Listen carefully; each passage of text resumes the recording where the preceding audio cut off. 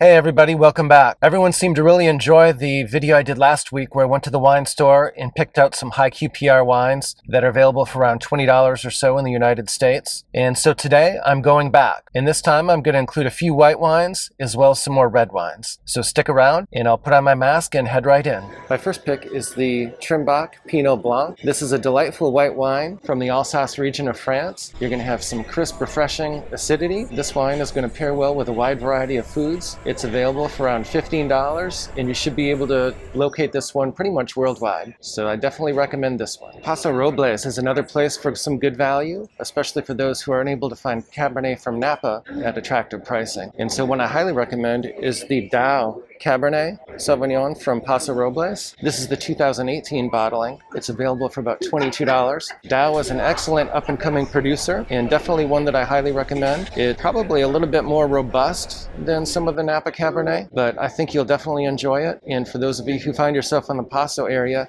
it's definitely worth a visit as well, as they have incredible scenery there and outstanding views from the top of Dow Mountain.